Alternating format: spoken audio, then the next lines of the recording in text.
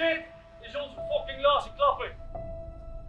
En we zijn net zo goed als onze laatste wedstrijd. Wij zijn niet te verrassen.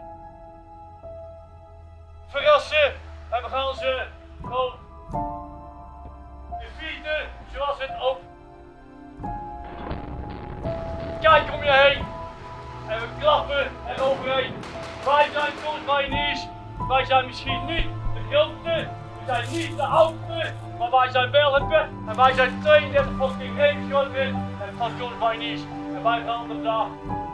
Oké, let's go.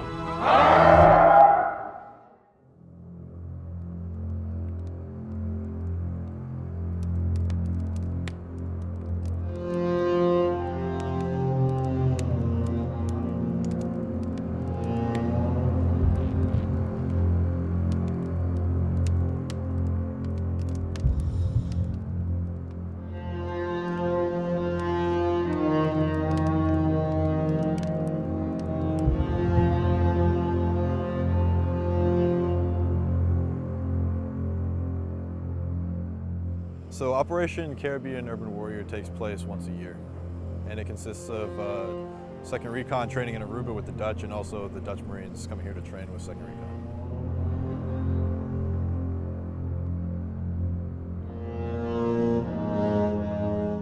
So this training between the 32nd Raiding Squadron and 2nd Recon is designed to increase our interoperability with foreign forces and also increase lethality for both units.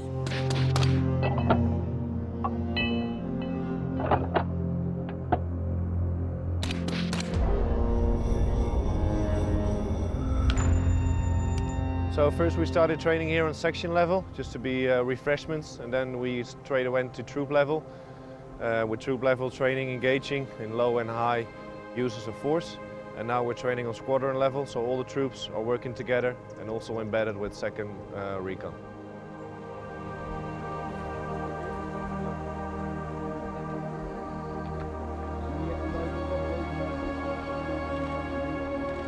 Well, I think prioritizing, especially in big operations, is where are our friendlies, because especially in a village when the fighting do kick off and you go on multiple angles, you always have to take care of the rest of your buddies, like where they are, where they're moving.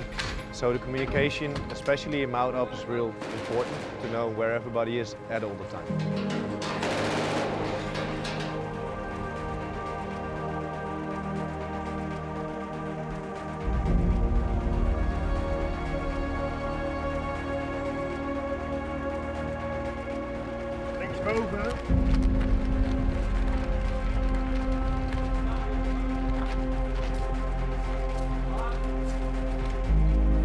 Fighting patrols are, we know where the enemy is and we're going to take them out, and a raid is basically a fast in and out operation to take the enemy out as quickly as possible and be on our way.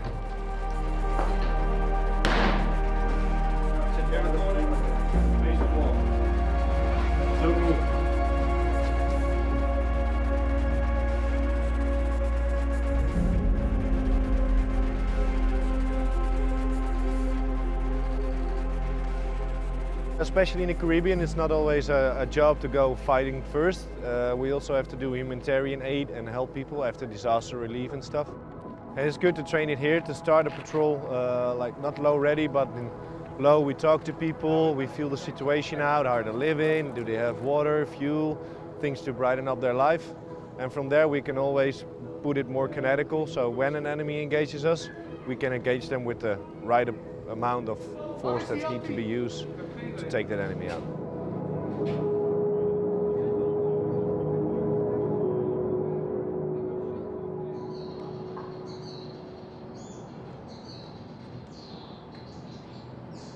Well, the immersion training for us is real special because you can see all the tactics and all the mistakes or all the good things you did with all the cameras in it.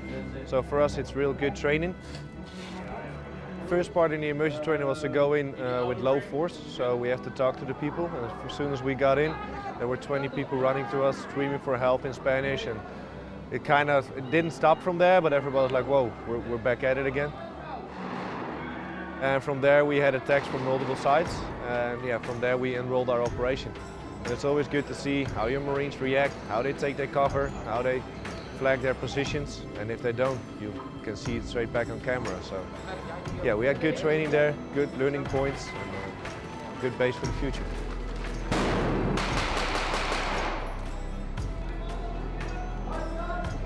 If you don't remember what you did wrong, the cameras will tell you. So that's the way you can always see back when somebody did something wrong, or when his rifle was in the wrong way, or he wasn't paying enough attention. So the emergency trainer will really put you on your basic skills and drills, and you can watch it back from there. So it's real good training for us.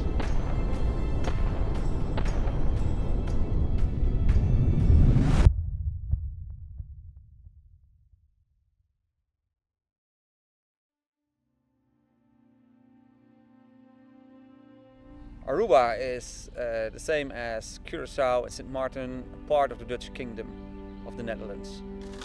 Kingdom of the Netherlands, we are providing safety and security on the islands. So we defend the islands in the Caribbean, and also we cooperate with the local government providing humanitarian aid to islands in that region. The relationship with the Dutch Marines and the United States Marines go back into the 1940s. We started here in 1943 in the Second World War, bringing thousands of Marines to Camp Davis to train them in basic infantry, train the officers at Quantico. The United States provide them with uniforms, with weapons, with instructors, and we train all those Marines here before we ship them to the East Indies to participate in the final stage of the Second World War. I'm not going to use one word, I'm going to use two words. I would say ready and relevant. Ready because when something happens on the islands, they are ready to assist the local authorities. And relevant because the work they do is very relevant. Think about a humanitarian disaster that we had a couple of years ago on one of the islands. Then they did very relevant work. So I would say they are ready and they do relevant work. It was actually the first foreign Marine Corps who started here at Camp Davis back in '43. So for the United States Marine Corps, they provide this training area and they invite foreign partners. United States provide Dutch with uniforms, with weapons, with all the techniques. So we provide the young Marines, and the United States Marine as a partner provide the Dutch with their equipment and with a lot of instruction capacity. And get ready for the fight in the East Indies. So they were shipped with thousands and thousands of Marines from here to the East Indies, the Pacific area, to fight next to the United States Marine and other allies. As well, we sent out a unit back to participate in D-Day in '44, landing on the French coast. Before I comment on the relationship we have on the military side of the house, I'd like to mention President Ronald Reagan, who once said, "Today marks the 200th anniversary of the establishment of diplomatic relations between our countries. We're delighted that you honor us with your visit, Your Majesty, a visit that coincides with this historic occasion. A bond between our two peoples that represent the longest, unbroken, peaceful relationship that we have had with any other nation."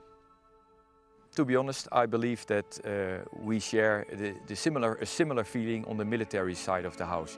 The relation goes back to 1943 with the United States Marine Corps, when we established a Marine regiment, and that Marine regiment was going to take part in the final stage of World War II. But many NCOs, officers and Marines were trained and equipped by members of the United States Marine Corps. So that is the start from a long-lasting relation with the United States Marine Corps. We got Black Devils from our enemy. The Germans in '40, when they invade Europe and the Netherlands, they fought in the beginning of May in Rotterdam.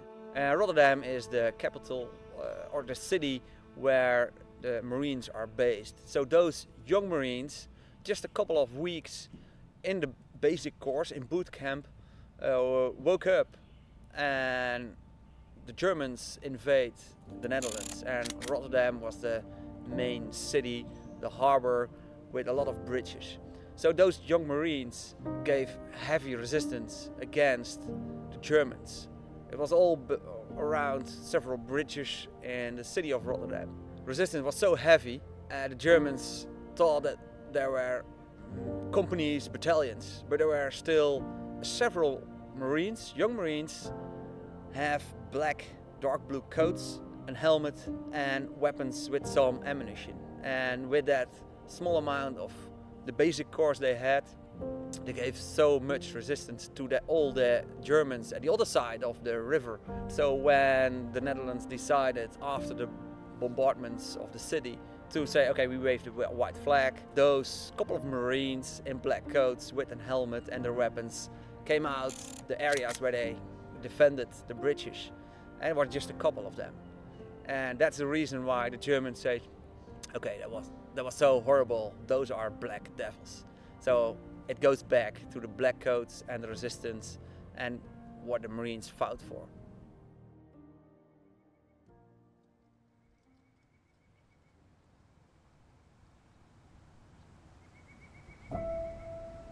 We had an infill by foot through the woods, and from there we had to raid a building. So we did the raid from the forest into the buildings. From there we took a stronghold, and from that stronghold we assessed the situation in the rest of the village, and from there we took out any enemy threats in the area.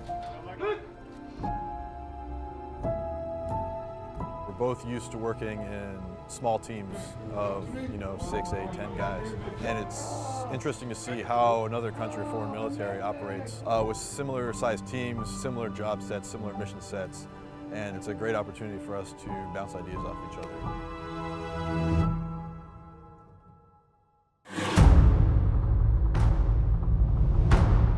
Points of friction in MOUT revolve around a small team's ability to work well with each other.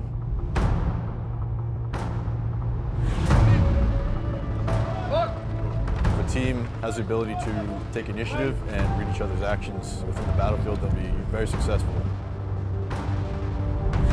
Move! Move!